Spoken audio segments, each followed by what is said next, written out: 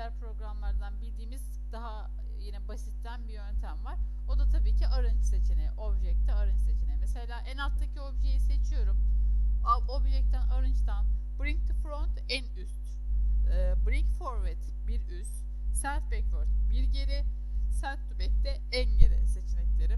En üste çıkar diyorum mesela gördüğünüz gibi. Şimdi en altta kalan objem mor objem. Mor objeyi seçiyorum, işte bir üste çıkart diyorum, ikisinin bir arasına. En üsttekini seçiyorum. Geliyorum tekrar arrange'dan send backward bir geriye, ikisinin arasına. Yine en üsttekini seçiyorum. Tekrar arrange'dan send to back'te en geriye, en arkaya olacak şekilde seçeneklerimiz. Yani buradan arrange seçeneğiyle de biz katmanlara gitmeden istersek objeler arasındaki yer değişikliğini zaten yapabiliyoruz.